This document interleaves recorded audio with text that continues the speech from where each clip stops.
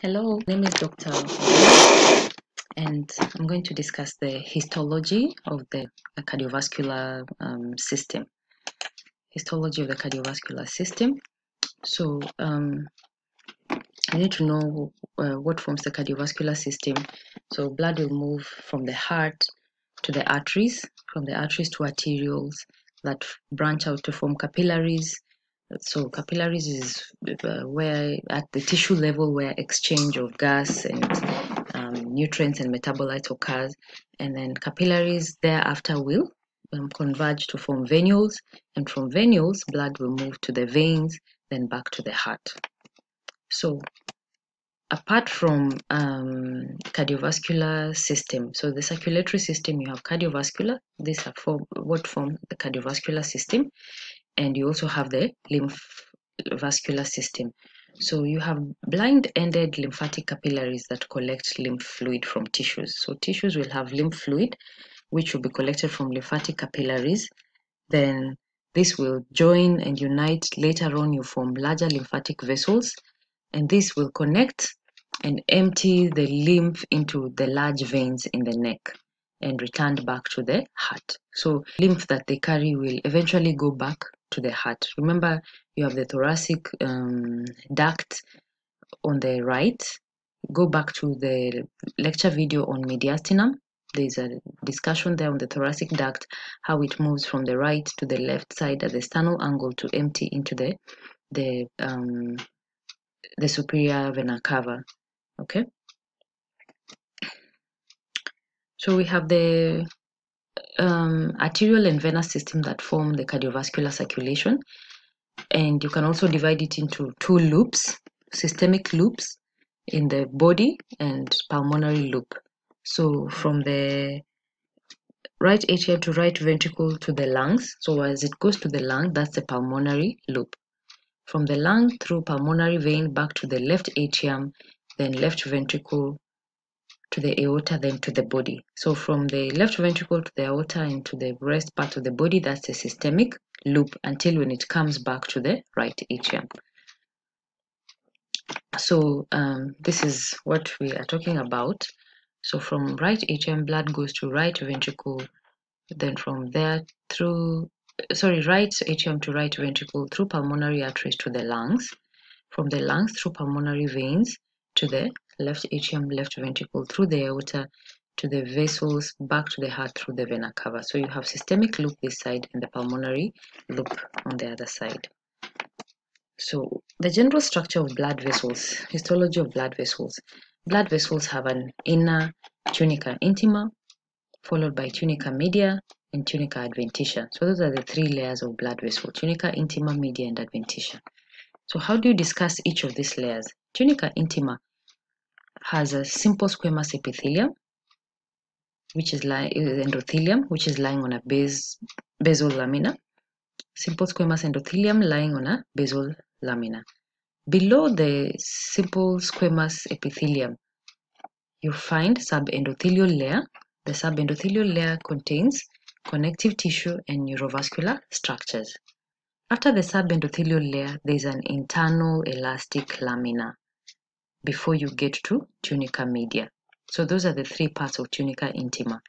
Simple squamous endothelium lying on a basement membrane, subendothelial layer containing connective tissue and neurovascular structure, and internal elastic lamina before you get to tunica media. Tunica media contains concentric layers of smooth muscle cells. So they're concentric, they go around, they're circular.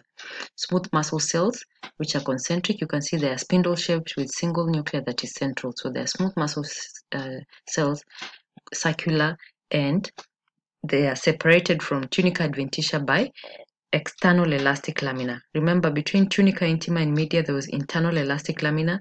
Between media and adventitia, there's external elastic lamina. Then tunica adventitia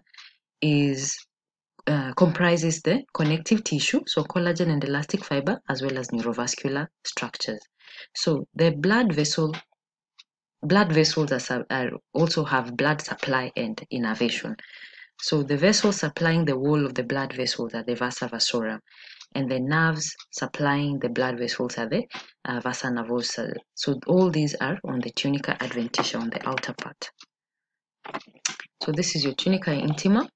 The dark line that you see here is the internal elastic lamina. So the simple squamous endothelium is not so clear here.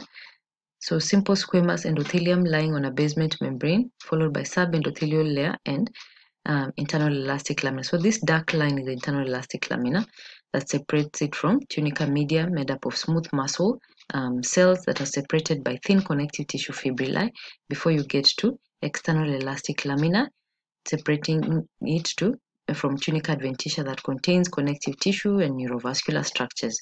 So when you mention connective tissue, we mean collagen, elastic fibers, and fibroblasts that are producing these connective tissue fibers. Okay, and of course, the neurovascular structures in the Tunica Adventitia.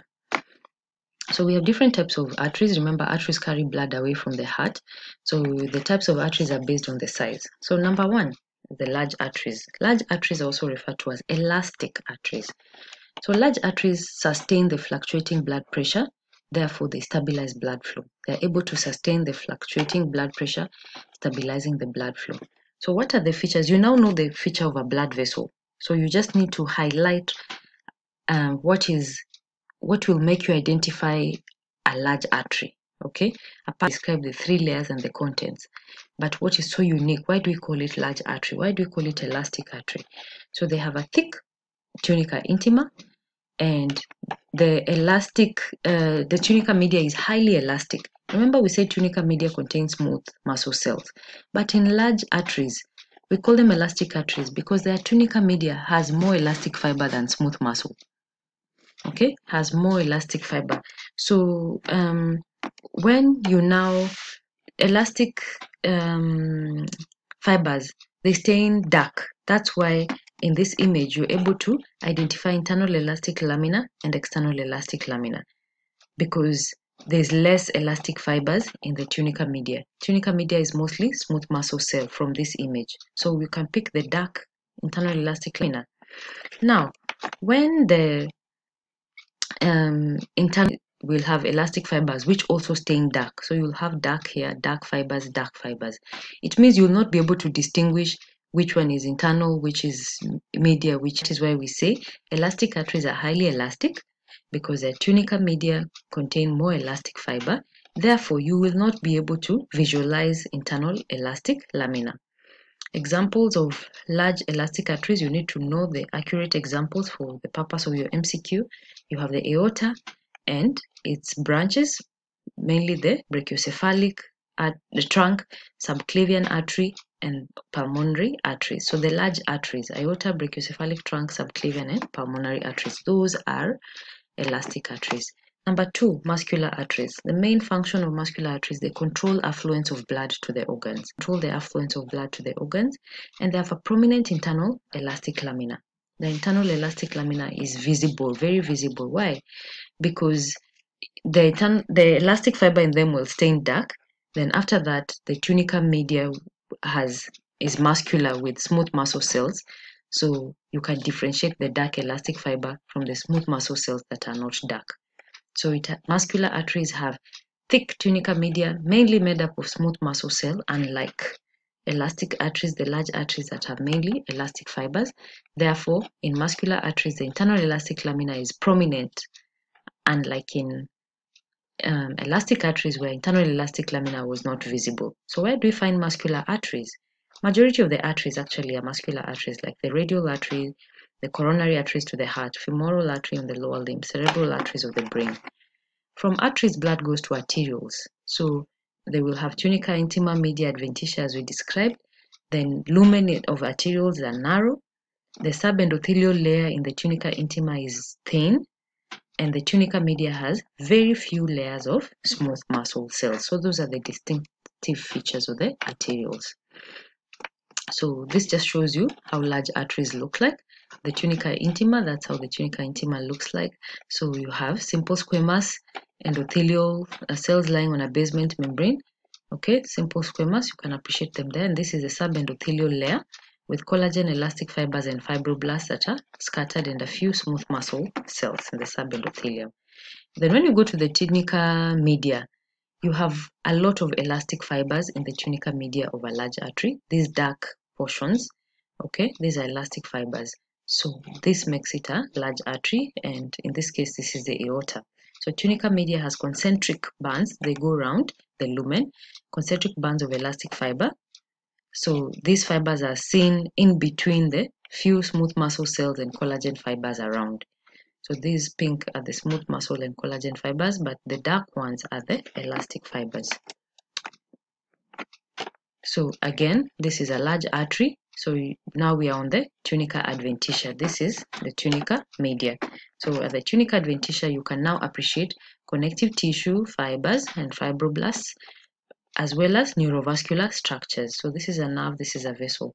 So you have connective tissue, collagen, elastic fibers, fibroblasts, and the upper pointer is showing you the vessels, artery and a vein. Artery has a thicker wall than a vein. So this is the artery and the vein. So these are the vasa vasorum, the blood vessels that supply a blood vessel. So blood vessel to this aorta is on its tunica adventitia. Then this lower pointer is showing you a nerve trunk. So this is a vasa nervosa. This is an electron microscopic illustration of the aorta, so you can appreciate the thick elastic tunica media. And the internal elastic lamina is staining pink. So this is your internal elastic lamina, it stains pink. Then the thick tunica media is the red layer, and the rest of the tissue is a tunica adventitia. So this is how an electron microscope projects them. Then we go to the muscular artery. Okay, so you have a prominent internal elastic lamina, because we have abundant smooth muscle cell lamina, so it's very prominent, and the elastic lamina external one is thin, okay, but the internal is very prominent. Then again, in the muscular artery, the tunica intima, okay, is thinner than that of large arteries. Then you find few smooth muscle cells and less elastic tissue, and the internal elastic lamina is very prominent. So those are how you describe a muscular artery. When you come to the tunica media, you see concentric smooth muscles, okay, and a bit of fibroblasts and connective tissue. So there is connective tissue in basically all the layers. Then tunica adventitia, you'll appreciate collagen, fibroblasts, elastic fibers, and before then, external elastic lamina separates it from the tunica media. Then this shows you an arteriole with the tunica intima having an endothelium of simple squamous and a thin internal elastic lamina. Then there is narrow tunica media. This is tunica media, 3 to 4 layers of the smooth muscle cell. Then adventitia with connective tissue. So in arterioles, there is really no external elastic lamina. Then capillaries. This is where exchange of metabolites occurs. So I will discuss the capillaries on a separate lecture because it's slightly longer.